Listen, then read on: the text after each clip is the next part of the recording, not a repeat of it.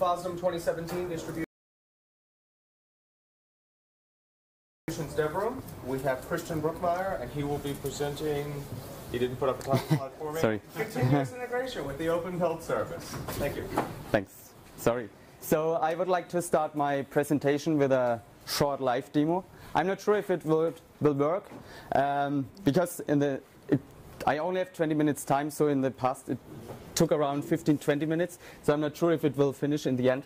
So I have a repository on GitHub created, and I will just, it's a simple Hello World program, so I will just change it to Hello Distro Dev Room. So,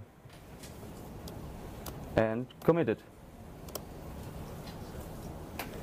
So, and in the end I can show you that we have a new Linux distribution created and with my package installed already.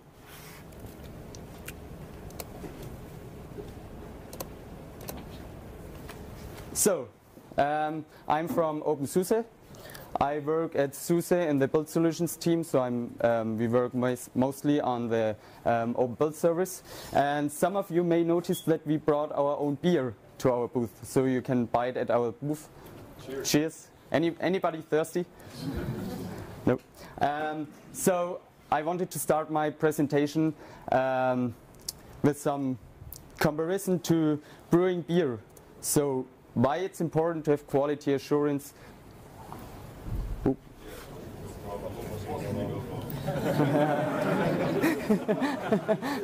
Truly wonder. Okay. I tried it this morning, so yeah. Anyway, so what can possibly go wrong? So if you work for a brewery and you're in charge of the quality of your beer, and you don't have automatic testing, then you have to taste it yourself, and you're constantly drunk probably. So if your beer is not good, so you get bad publicity, so nobody will buy your beer, nobody wants to drink it. And because it's food, so government is involved, so they will probably give you some fine, and eventually they will close your brewery. Which means, so they will for sure close it if the beer is so bad that people get sick from drinking it. So what happens in the end? Sales decrease, costs increase, and you're broke. So how is this related to software? So in software it's also important to have high quality, and how do we measure quality in software? So one measurement is that the software should meet all your requirements, which also means it should be free of bugs, so software failures. And how do we make sure that we don't introduce bugs? So I would like to cite Martin Fowler. Maybe some of you know him. He published some famous books. So continuous integration doesn't get rid of bugs, but it does make them dramatically easier to find and remove. So, and this is my topic of my talk, continuous integration with the open build service. So what I will talk about. This is basically the workflow I want to show you. So in the right corner you see maybe some of you coding and pushing your code constantly to the upstream repository. Could be GitHub or some other favorite source control management system. So from the repository we want to get the code into the build service, which automatically builds binaries for us. So for instance RPM packages, Debian packages, which you can install then on your favorite distributions. And so the next step, what we would like to do is build out of all of these packages a complete Linux image. So for instance an ISO or a raw image. So, and with my raw image I would like to be able, every time I build a new package and get a new distribution, I would like to be able to see if this image still works. So that all the packages are installed, it boots correctly, the services are running, and get some feedback in the end. So yes, it works, or no, it doesn't work anymore. So how can the build service and the tools that you use. For instance, we use OpenQA to test the distributions, so the full stack. How can help it? So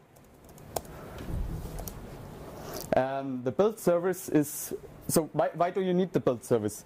It's so you as a software developer shouldn't care about distributing your software to different distributions, to different architectures. You should just care about your source code and then push it to the build service and get a new package, for instance, for openSUSE, for openSUSE Leap or Tumbleweed or Fedora. So this is the only thing what you should care about. So the build service helps here. So you just push your code and your spec files or your package description to the build service, and it automatically creates all the specified binaries for you. So you get out different architectures, you get out different distributions, and furthermore, if some of your dependencies change, it will rebuild all your packages. So if one package relies on one other and this gets rebuilt, it will rebuild the whole chain.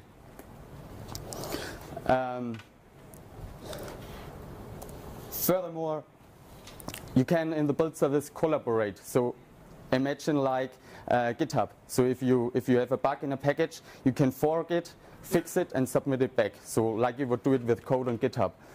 So that is one of our main features.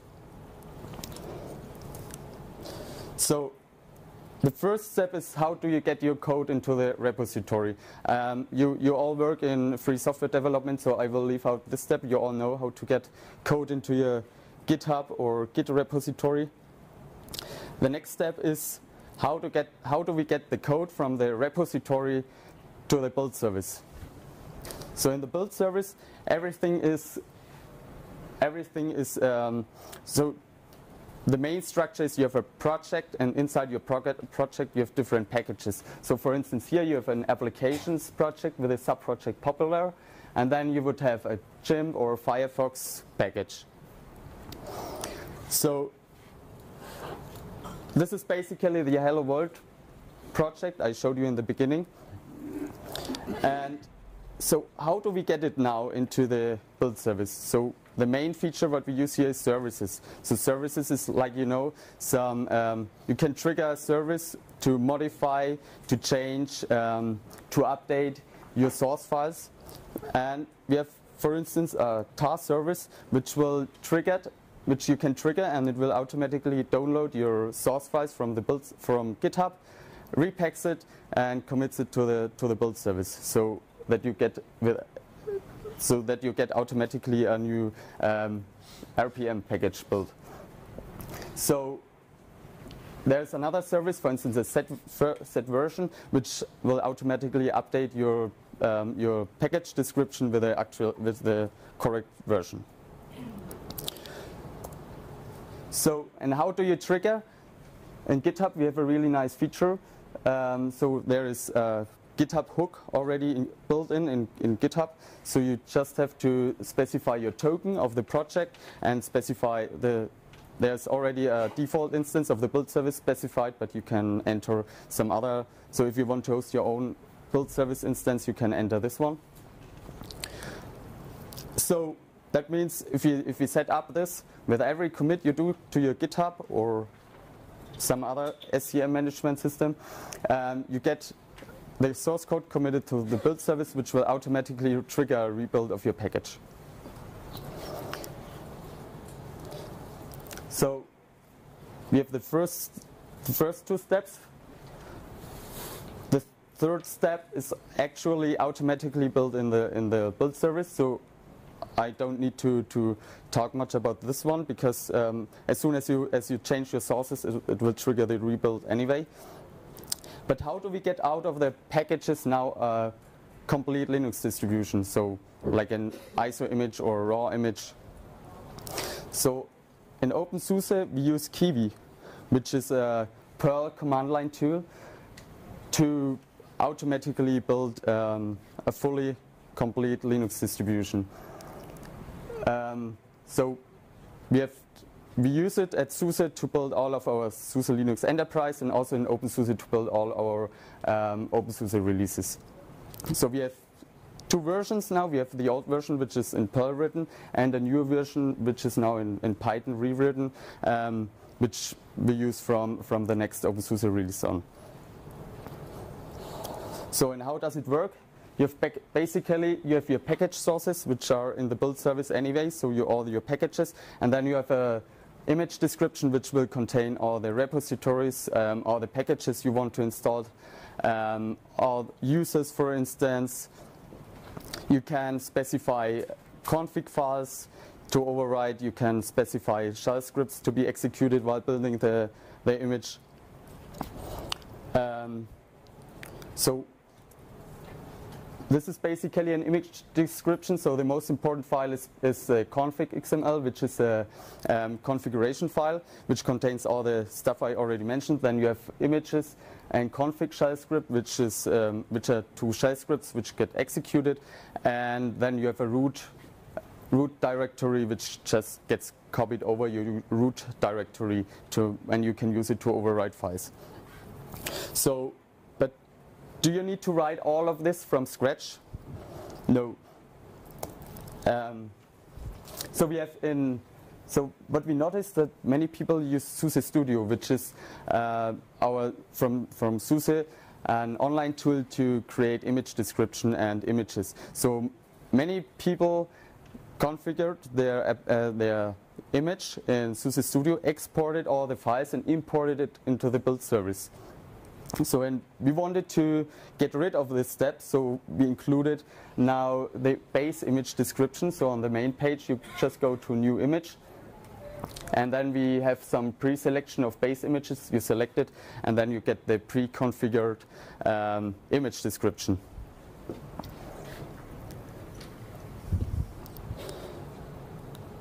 So that is what we have now is step 1, 2, 3, and 4.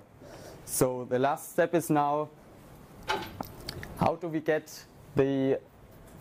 we boot the image, test it, and check if it still does what it should do.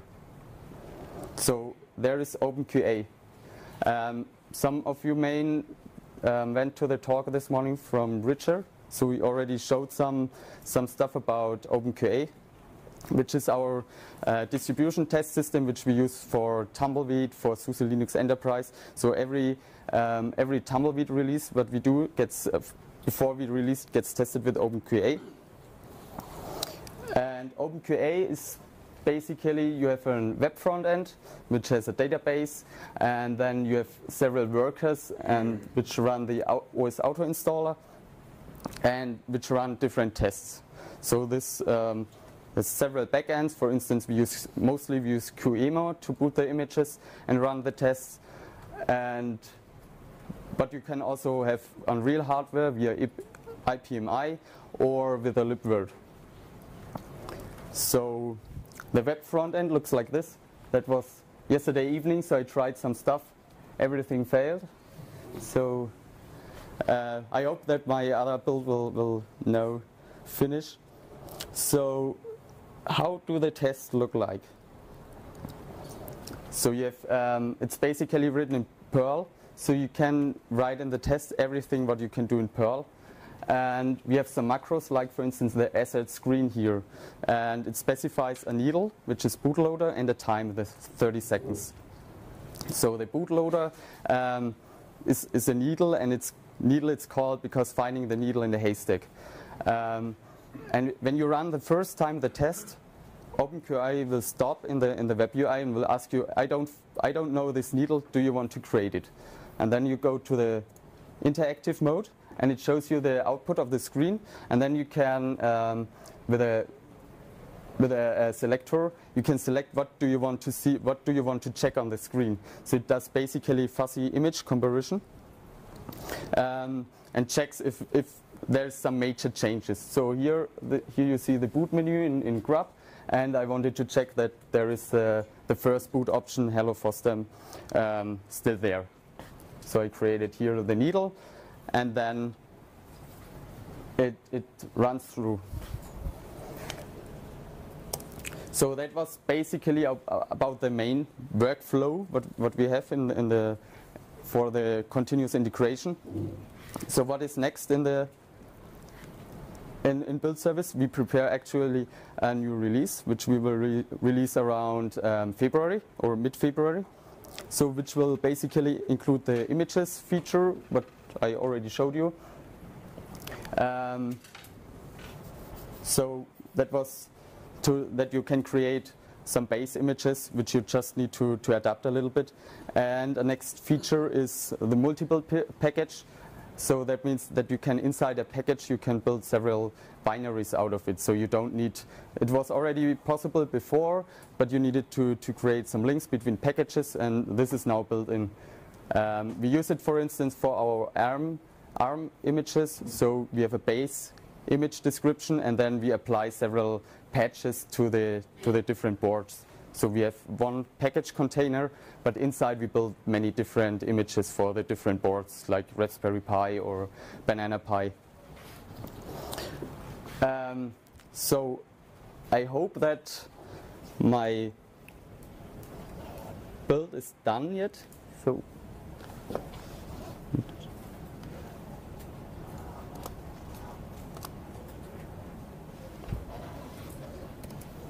refresh.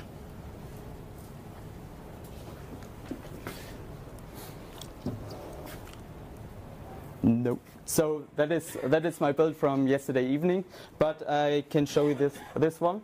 So here you see the test result, and you see all the needles I created. So as you see here, I checked for the Hello FOSDEM. So that is my Hello World program.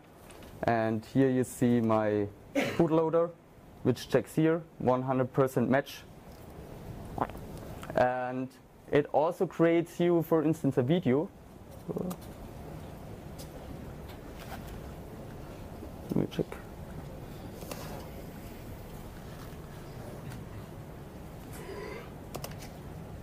So you see here all the steps that got executed from my test.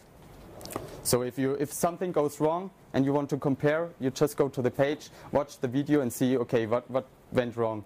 And also, if, for instance, a needle doesn't match, it compares. It shows you the new image and says what is different, and then do you want to update the needle, or do you want to have a different needle, or is it really a failure, so that you can report it.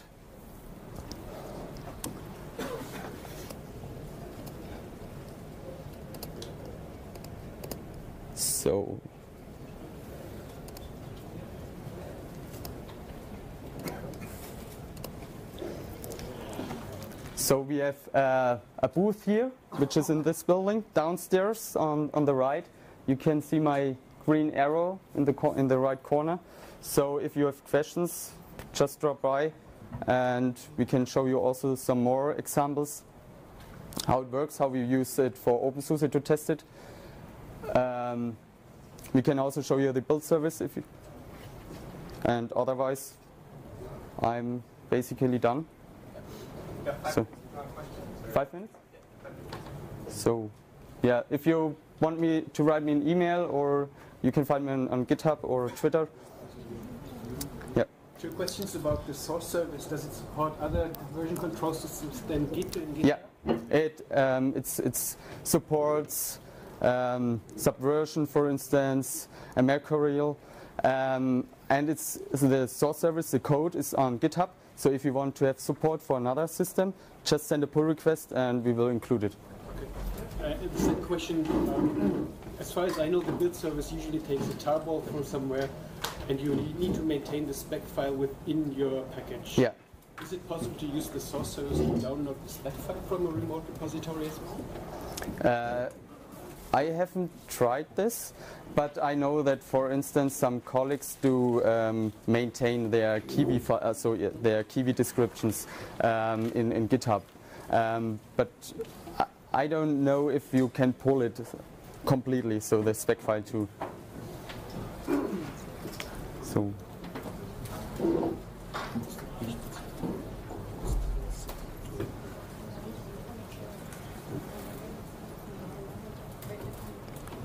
Yeah. how does it generate a version number for the package that comes from source control?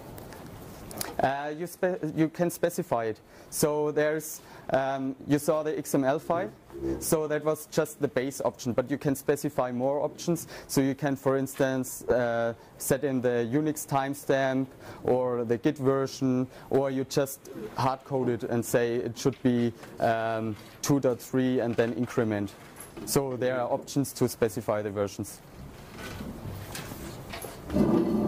Yep. We support the packages. Does the appliance QE able to generate raw images from them? Sorry?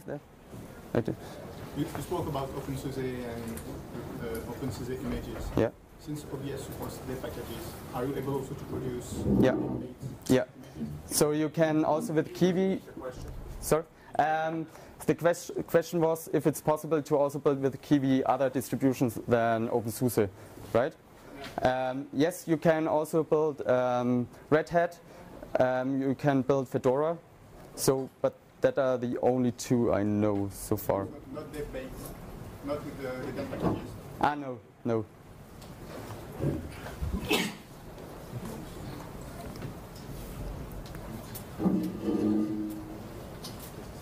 Sorry.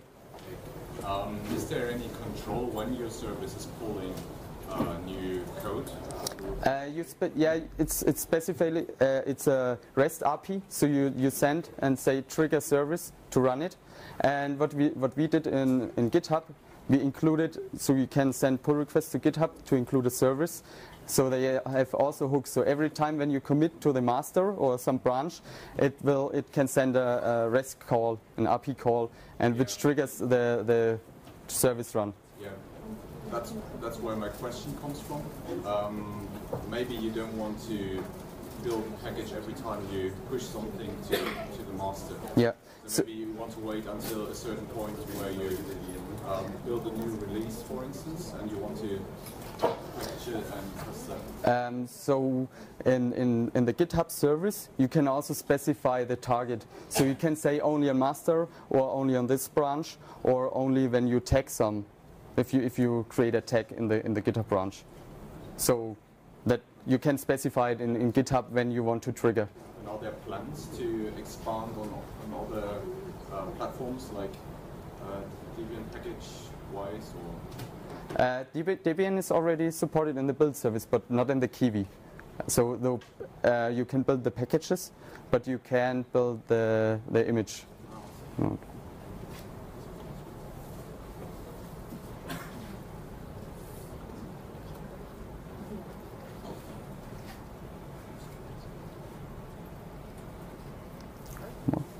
Thank you. Thanks.